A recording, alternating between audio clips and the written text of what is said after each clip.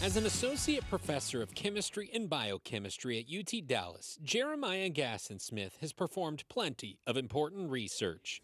But few things are as important to Texans as his latest project, barbecue. It comes down to understanding the science so that you can do better at perfecting your technique. For the good of science, last spring, Dr. Gassensmith taught an honors class about barbecue and shared the science to smoking a great brisket. And so, As you likely already know, temperature is vital.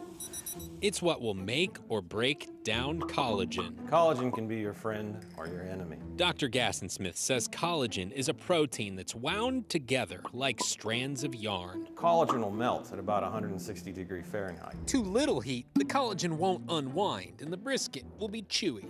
Too much heat, collagen will wind tighter and it'll be dry. High salt content actually helps the collagen unwind a little. Once you successfully unwind collagen, some of that melted protein will rise to the surface. That actually helps create the bark. Nanoparticles from smoke just sticks to the surface, and those smoke particles stick best with water-based liquids. We can take it inside.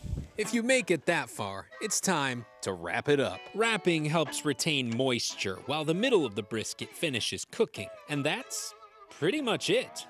Since you understand the science, you make a perfect brisket every time, right? No, I suspect that'll be forever before I'm actually really good. Until then, keep cooking. And of course, eating, because I like to eat. In Richardson, I'm Sean Giggy.